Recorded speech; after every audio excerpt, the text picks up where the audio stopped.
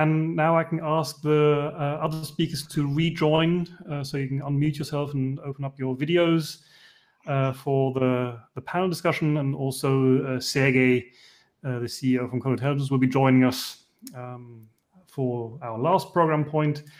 So just as a reminder, you can join the Slack community, and there's a channel which is called Panel. So if you would like to ask any questions to the panel, just type them there, or as always, you can DM me.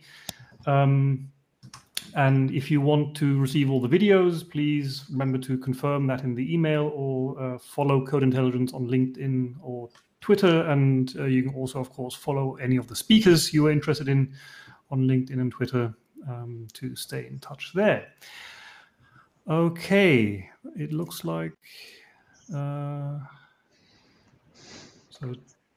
Jasmine still is missing from the panel, but I say let's just start up the panel anyway. And I'd actually like to start with you, Sergey, since we've not heard so much from you. So we've seen a couple of talks about all the problems we have with security and getting that really kind of up and running. As someone working in a company who sells software testing products, do you see things in such a worrying state as well? No, not from my side. So you can hear me, right? Yes, I can hear you. Okay, perfect.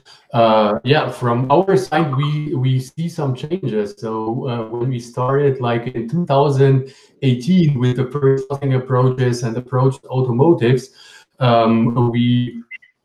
things were moving slowly, and somehow, yeah, we had to do a lot of work in convincing people. But this somehow changed in the last 2 years, basically, because on the one hand, there are other industries who are talking about DevSecOps and fuzzing and all the kind of stuff and producing good results. And on the other hand, things also get easier in the automotive sector. So now more and more projects are using, for instance, Linux instead of AutoSAR, where completely commercial tool chains. So there is definitely change. So I see it in a positive ways for the next few years.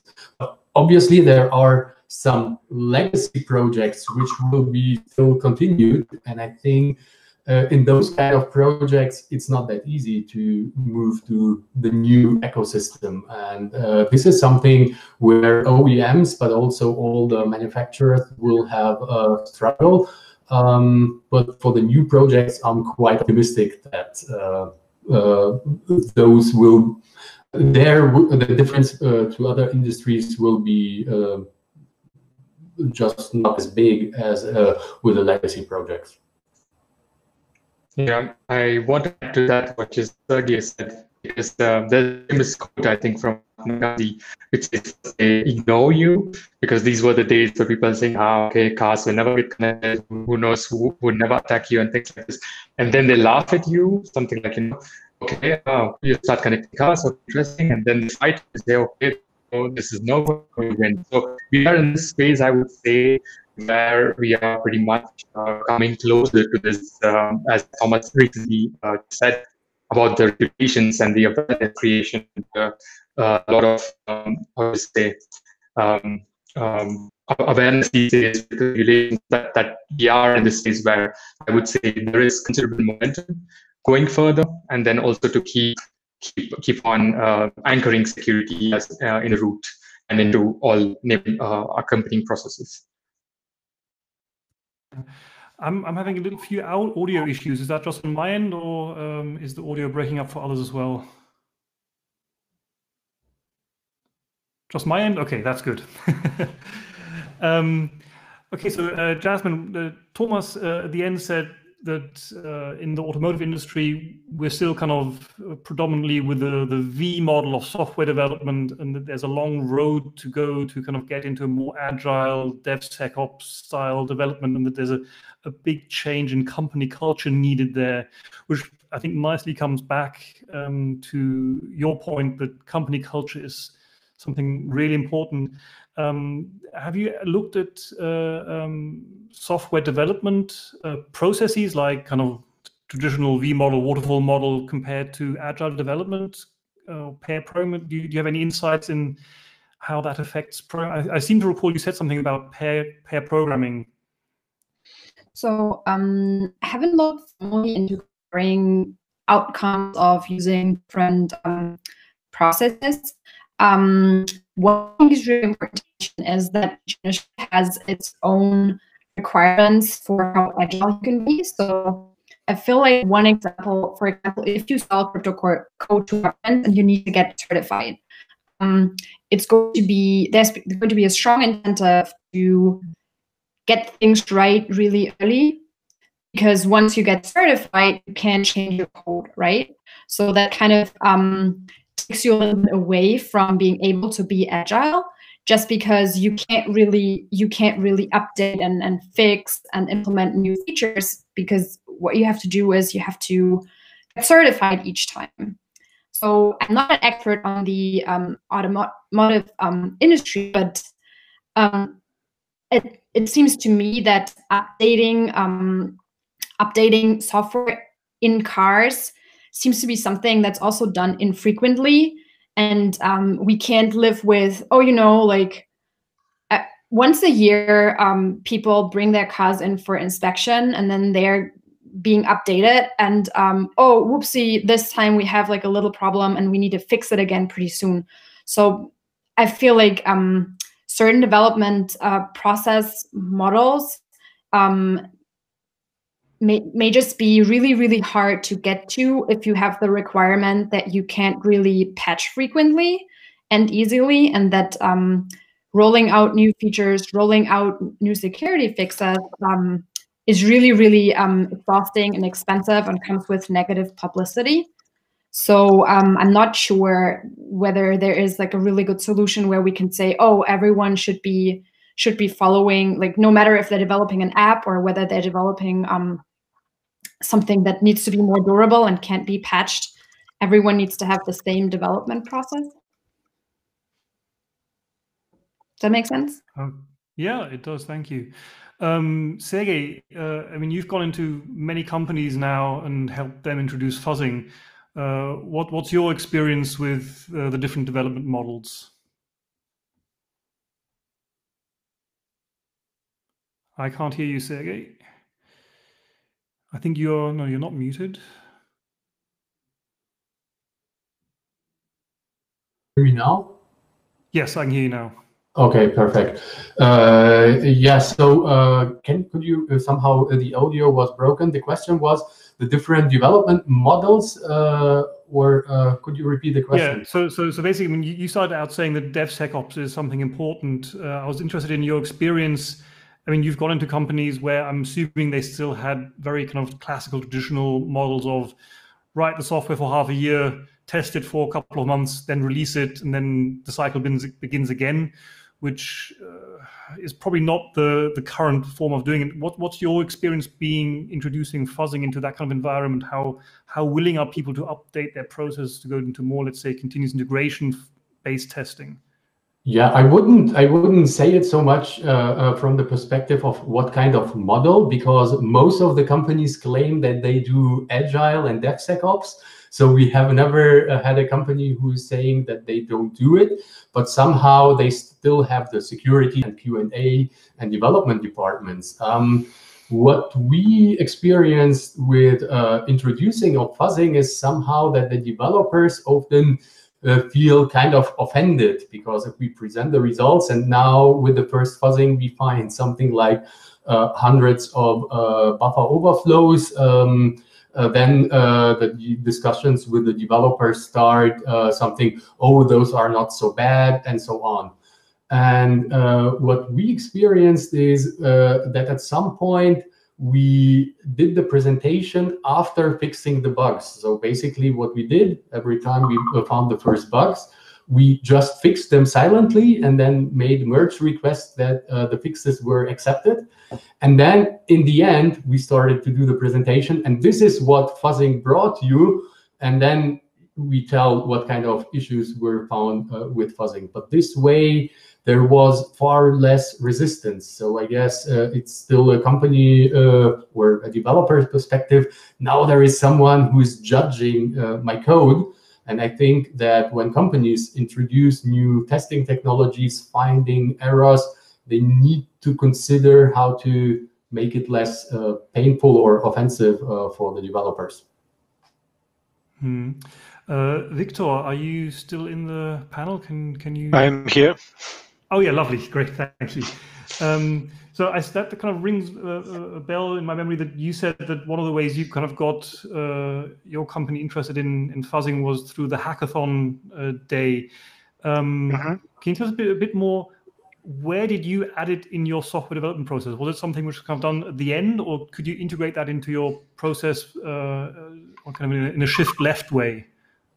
This is now at the end. So now we are in a phase where just before the penetration testing, we run the fuzzing. And of course, the plan is now to integrate it in the GitHub so that the developers can directly use the tool, and we run it, I don't know, with the nightly builds. And after that, they can immediately see whatever issues they introduced. Oh, interesting. Thank you. Thomas, what are your thoughts on this? Yeah, so I think it's. Can you hear me? Yes, we can hear you and see you well. Okay. I think it's important to do those two things. One thing is, of course, saying where the problems are, and let's say also showing them concretely. And hackathon is definitely one thing, or let's say testing tools like Sergey was just mentioning.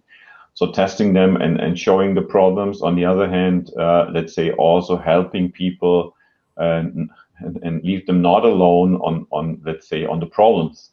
So we really, as security experts, we also need to help them to solve them, because it's not, normally people don't do this on purpose. It's just what happens.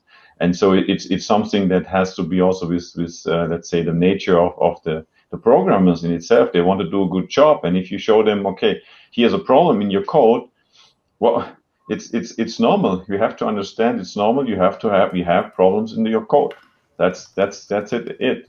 And then you have also security problems in your code. Oh man, another problem in my code. What can you do? So we need to help them and say, okay, listen, I help you here. We go together through this, and we fix this together. And then you can go to your management and tell the success story.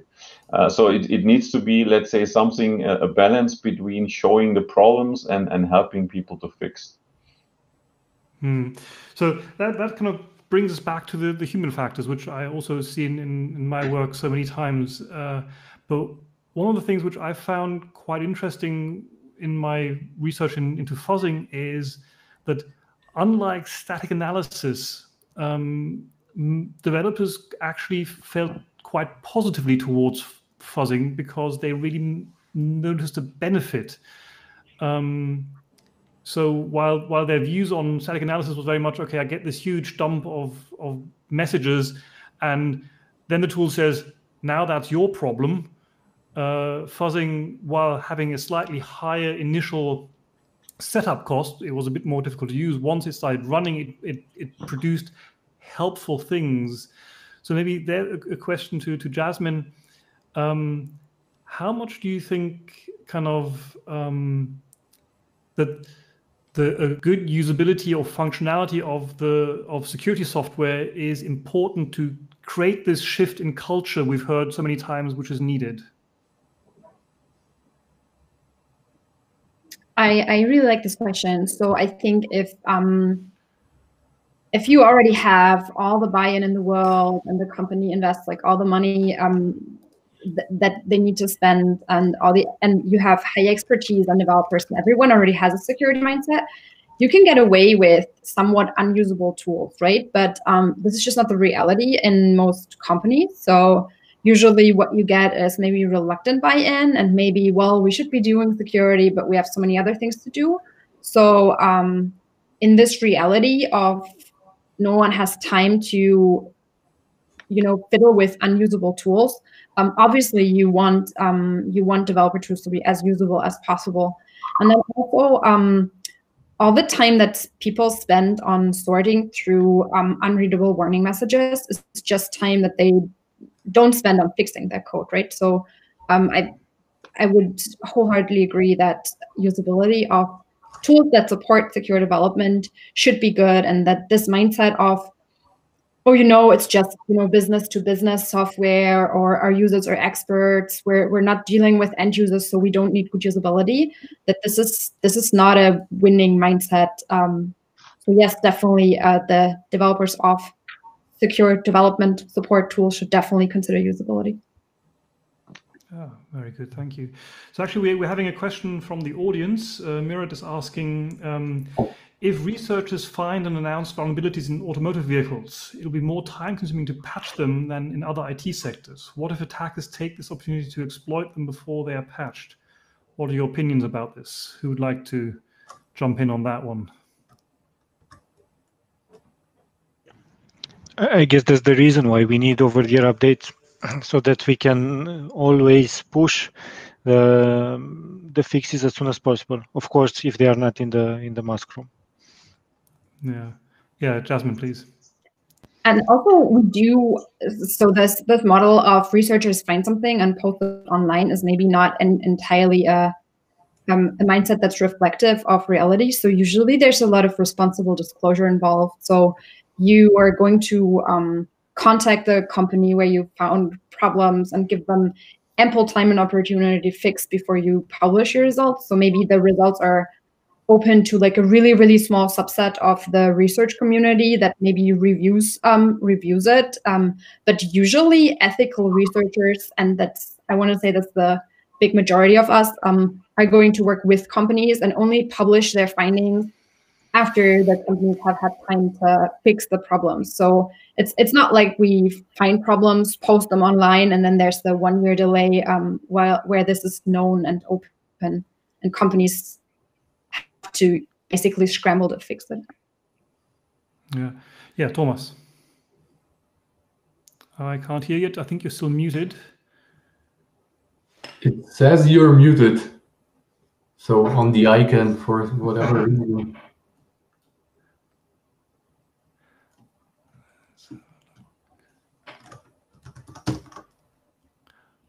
Okay, so strangely in the other part of the interface it says you're not muted. Thomas, can you... Now I can. There was no icon that I couldn't unmute. Now I can. Sorry. Click meeting is not showing itself on its best side today, is it? It's fine. That's maybe there are some hackers in the background wanting to not discuss about fuzzing things. So now you have to help me. What was the question again? I wanted to answer, but now I lost my thread. Sorry. We're talking about responsible disclosure in the automotive sector. Okay. Yeah. Okay, wait till they get it clear. Yeah. So let's say one thing that I did over the last years, we established at Bosch not only a cert but also a P-cert, which is basically exactly the same kind of activities that you have known from the IT kind of infrastructure security world. We have teams that really can jump in once there's a problem, and we established this for products. And I think this is very important too. And many OEMs and many tier ones by now have this kind of activities, and they are also connected to each other. So really, if there is a problem, if you have somebody who found a problem in your code, in your products, that they have an expert that they can talk to and an internal process how you handle this security problem, because this is just natural, this happens. But if you are, let's say, then in a crisis modus, then you cannot work on these problems, let's say, on a very efficient and straight way. So it's very important, not only if you have problems in your IT systems, but also if you have problems in your products, you need to have processes, you need to have people that really work on this and maybe reconstruct the problem and so forth, do the communication. There's many things that you have to do once there is this problem happening. And so we should have, let's say, more, I would try to advertise for more normal behavior if there's a security problem in your products, because it just happens. Just be normal as you get some other problems in your software. Maybe your function doesn't work. Just work as a normal process, work on your security problem, fix it, and then communicate with your customers. The question was also, do you publish this or not? This is, of course, a very critical problem, and we debate this internally actually quite a bit, because we cannot just fix your problem in the car if it's on the street. It's not like your, let's say, Windows machine that is connected and you can fix every second basically with a new software. This is not possible. So it's really something that I'm trying to keep on the expert level. Should we publish this or not? And we debate this right now we debate this actually on a case-by-case basis. Oh, interesting. And for us, what happened, just one additional thought, fully agree with what Thomas was mentioning. Usually, as Yasmin was mentioning, we get informed by the researchers. We receive some time until we can answer, and then we speak with the OEM, we speak with the supplier if we take the software from someone else, and then of course they have all the rights to publish this, and they will probably publish it on a conference. But we always had the time to react if it came from a so-called white hat hacker. Okay, so there's another audience question which I think Rakshit probably can give us some insights on. Torbjörn is asking, how can we develop helpful tools if we can't get our hands on automotive code, especially if constraints are very different in this domain, like tool chains are unique and so on? The situation in the non-automotive world is very different since everyone has access to the hardware. I know you've been looking at how can you get fuzzing running on Linux systems even though you don't have the hardware. What do you say to Torbjörn? Yeah, I think that's a good remark and a good question overall. So I think the answer to this goes in the direction of something like finding a foot in the door. So I would recommend in this case, because automotive systems are in that sense more or less proprietary, so not everyone would have access to it, but you would have some pre-development divisions or R&D divisions like where I am, who are very open to these techniques, because we know the problem is big. We know that we cannot solve everything on our own. So I would say you could find these multipliers for you, get some proof of concepts, and then get started with these kind of activities, than having to always assume that, oh, you don't have access, so all you can do is just reverse engineering, right? So I would say just leverage your contacts and then try to get some testing done. I would say just start contacting people and start testing in that case. Oh, excellent. I'd like to kind of cycle back to the how do we integrate this into the development process, because that does touch on this as well. So not only do we have the problem of this software being often run on proprietary hardware, it's also something which is usually integrated into incredibly complex tool chains. Do you see any kind of potential for kind of more openness in the automotive industry? Because I know that I've contacted companies before and have had a very hard time kind of getting a foothold with lots of NDAs being signed and similar things. And of course, as maybe Thomas also mentioned, the development process is incredibly important. Do you see any kind of ways that could become more transparent in the automotive branch? Rakshit? Yes, of course. I think that should be the way forward now. The transparency, especially as I mentioned, I think to a reasonable extent, it's also reasonable to assume that there are so many different tools used in so many different levels, right? So it's the part for this kind of resistance, what you feel is just because be it test engineers or be it developers, they are bombarded with so many things which are apart from actually code development, what they do, right? And that's the reason why they are all the time skeptical when yet another tool pops up the radar, right? So I would say in this case, the key to really is to consider them as the very, very important stakeholders and get their buy-in from the developer level to begin with. And at the same time, you have to ring multiple levels within the organization to also get the priority and to also prioritize these kind of testing things also because of by creating awareness at the management level, right? So we need to run these things, not in isolation just with developers, but we have to really try different levels of organization as well to create awareness from bottom up and top down, and to anchor this firmly into the development process. So it's not just a tool issue, it's not just a usability issue, but it's also, I would say, many, many different stakeholders in this landscape. Yeah. Yes, Thomas.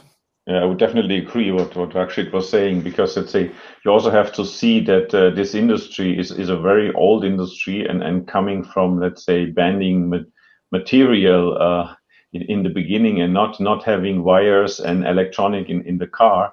And let's say this is now moving into a let's say over the last years into a software kind of industry, which is more like a handy an iPhone on wheels instead of being a car. So I think it's still, again, it's a whole kind of society, a whole kind of ecosystem that needs to move into this direction, and this just not happens, let's say, overnight. I can tell you, let's say, if when I started 15, 20 years ago with automotive security, when I gave a talk or had a customer meeting, I was really, let's say, talking about, let's say, 80, 85, 90% about why security is necessary in this industry. And then I had like 1 slide, 2 slides where I could present my technology, and then I had to sum up, and then I was kicked out of the meetings because nobody believed me that security is important.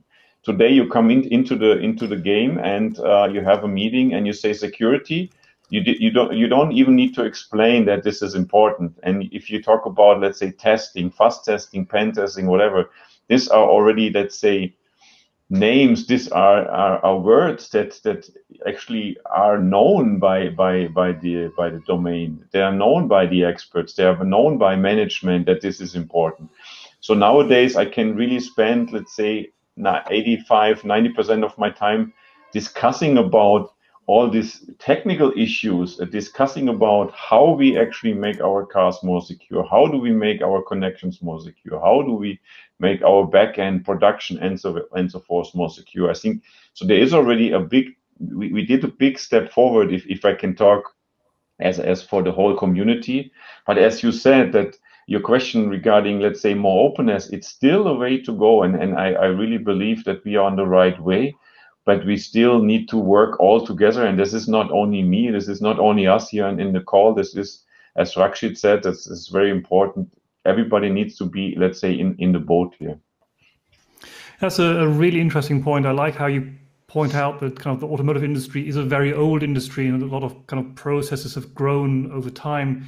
And if I look at companies which kind of are the beacons of fuzzing, there's companies like Google, Facebook, Microsoft, Cisco, they all use fuzzing really extensively to great effect. But they often have slogans like move fast and break stuff. With the automotive industry, I can understand that they don't say our motto is move fast and break stuff, because breaking things can be dangerous. Do we need a move fast but don't break stuff slogan for the automotive industry?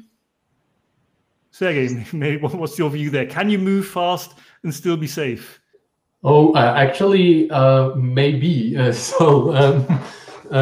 thing is that often the processes are really hard in the automotive sector, but solving the technical issues doesn't take too much time. And I think that there is a huge overhead coming from basically legacy overhead.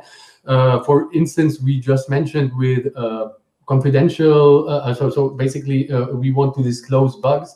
What happens in the automotive industry compared to the normal industry, I would say, or a software industry, is that they have NDAs with thousands of suppliers. It's like the automotive industry is very proud for the suppliers.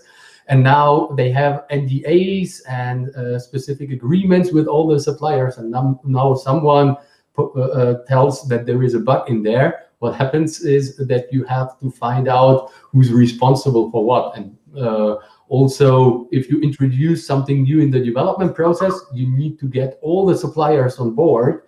So it's more like a process issue, because what we experience when we introduce things like from the technical perspective, that this is far easier. So it takes less time than anticipated in the beginning, or was feared by the developers in the beginning. So probably, so it's like legacy issues, and somehow you have to solve this chicken egg problem to get to new, faster processes.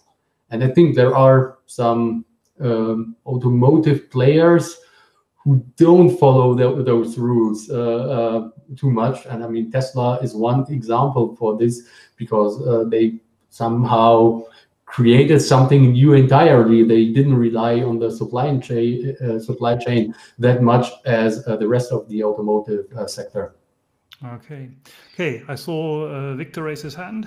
Yeah, I think the UNEC regulation will help, because if you are forcing the OEM to do the type approval, then you are cascading this in the supply chain. So basically, if the OEM needs to come with a type approval, then they will cascade this requirement to the tier ones. The tier ones will need to cascade it to the several suppliers.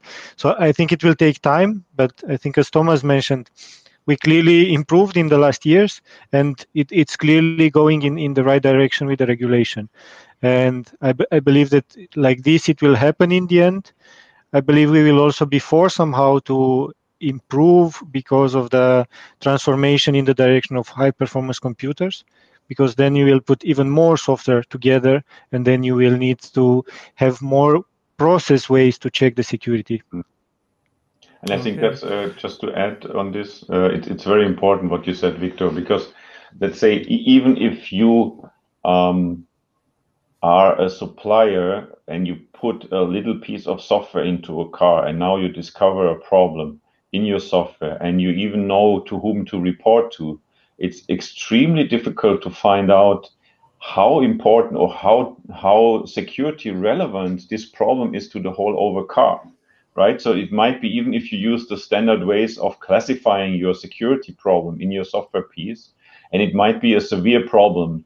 You might have done a really, really bad job in security. But now you cascade this, maybe you're tier 2, you cascade this to tier 1, to Conti or to Bosch, or then to the OEM.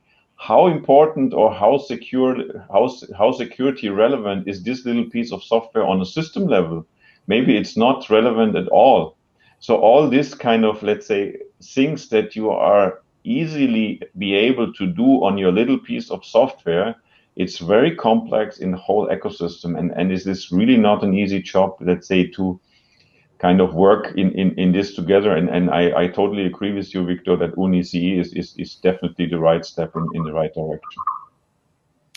Okay, so I would love to spend the next couple of hours continuing the discussion, but sadly our time is almost up. So I'd like to thank all the panel members again and ask each for a final call to action. And I'll go in reverse order. So Thomas, you can start with what you'd like to see as the next steps, or a call to action from you, please. Yeah, so from my point of view, as I also mentioned different times in my talk and during the discussion, for me it's important that we all work together, that it's a common effort that we have to do, let's say, from the fuzzing community to the research community to the automotive community. Everybody needs to work together to make this happen. And for me, it's really, really important for somebody who loves security. Please don't forget to consider the whole life cycle and everything that is part of the system. Just, let's say, look into your development, look into your requirement design, development, testing, production, aftermarket, and so forth. So really everything needs to be considered, every part in the system, being from the small sensor in the car to the back-end cloud. So please don't forget that we can only win the security race here if we consider the whole system. Thanks. Okay. Victor, your call to action, please. Yes, so what I would like to transmit is, and I'm trying to do this every day, security in the end, it's common sense. It's software in the end. It's not something that a special group of people should do, and we just call them when we have some problems. It should be embedded in the products that we produce, and everybody needs to take care of it. Otherwise, we have no chance. So I hope that with these new regulations, with the new processes that we are adding, and hopefully with the great tools that companies like Code Intelligence are providing, we will be able to tackle this together. Okay, thank you. Jasmine, are you still there? Yes, hi. I think one thing what Thomas said, right? You need buy-in all the way through the development lifecycle or whatever development process it is you have, and you can't just leave out some parts. But also, every single person who works on security or works on components that may be necessary for security really needs a strong security mindset, and this needs to be supported in the company from the top down. So basically, it's really important that whoever makes the decisions really makes sure that they're not just saying security is important, but that they're also investing in the usable tools, and that they're also okay with people spending time, effort, education on security, and that that's something that's supported. Okay, Rakshit, your call to action. Okay, my last statements. So I would say, yeah, definitely adding on to the rest of you, security is definitely a mindset issue, and it's also sometimes cultural issue. We should, in this age of connectivity, treat it as an enabler for a lot of different interesting features which would come up. And that's where I see that fuzzing being one of the core techniques for testing, or security V&V, is really ripe at the moment, and it's the time now to really start using it, because there are also interesting tools out there. So if you don't fuzz, someone else would do it. And lastly, I would say we should all just have a little less conversation, a little more action, and just start doing things, right? Okay. Great, thank you. Okay, Sergey, your call to action. Yeah, my call to action, I would basically agree with everyone before with the call to action that security needs to be like, is not a department, is not something what you put at the end, but it's like the entire process. And what you see in automotive, very good, that Q&A is really good, or is done extensively for years. And now basically that they would plan a similar, or I would hope that automotive is planning the same thing for security. And I definitely see a trend that it's going there, and I hope that it will finish as I am expecting that. Okay, great. Okay, that brings us to the end. I'd like to thank all the speakers and panelists. I apologize for the technical difficulties we had, and thank you all for bearing with us. If you enjoyed the event as much as I did, I hope so very much, please follow Code Intelligence on LinkedIn, Twitter, YouTube. There will be more events like this coming in spring 2021. And thank you to the audience for all the interesting questions. Sorry we couldn't get all of them asked. I actually got quite a number of DM questions about how to introduce fuzzing. If the speakers haven't already answered all your questions, do feel free to reach out to the speakers or Code Intelligence. They will be happy to help you with your fuzzing and software testing questions and wishes. Okay, with that, we're at the end. Thank you all, and have a lovely afternoon.